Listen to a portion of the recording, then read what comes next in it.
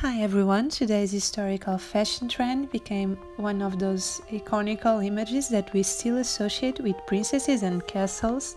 Today's sketch is about the Hennin.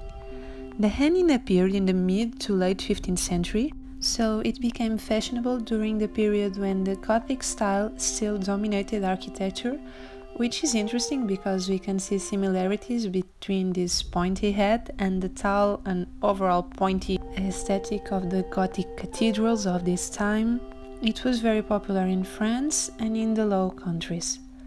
The Hennin began as a simple cone of a stiff material placed on the crown of the head. Over time, it got longer and longer. Some Hennins are said to have reached 120 centimeters, which is about 4 feet if I'm not mistaken. Keeping the Hennin steady on your head was a challenge. At first it was pinned to a simple cloth cap that was tied beneath the chin, but as this kind of headdress grew taller, more elaborate structures were needed.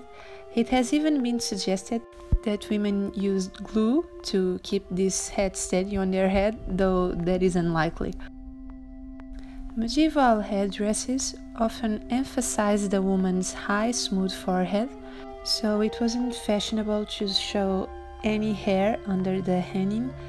The beauty standard for a woman on that time was pale and fair, with almost invisible eyebrows and eyelashes, so women bleached their hair to the fashionable blonde and often plucked their hairline.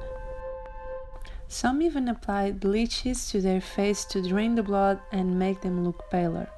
The forehead was supposed to occupy half of your face. Try measuring out yours and you'll figure out that's a lot. I thought I had a high forehead before learning this, but apparently for medieval beauty standards it's pretty short. Women's Hennins with gauze veils achieved heights that we probably wouldn't see again in fashion history, although women's heads would still be substantial in their height and extravagance for many years to come. There was also a version of the Hennin where the tip was cut, so to speak, giving it more of a cylindrical shape. Did you ever think about trying one of these heads, perhaps pretending to be a princess in a castle? Or would you avoid wearing such a towering head as much as possible?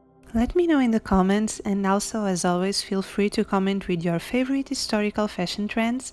They may be sketched in future videos. Thank you so much for watching. I hope you have enjoyed it.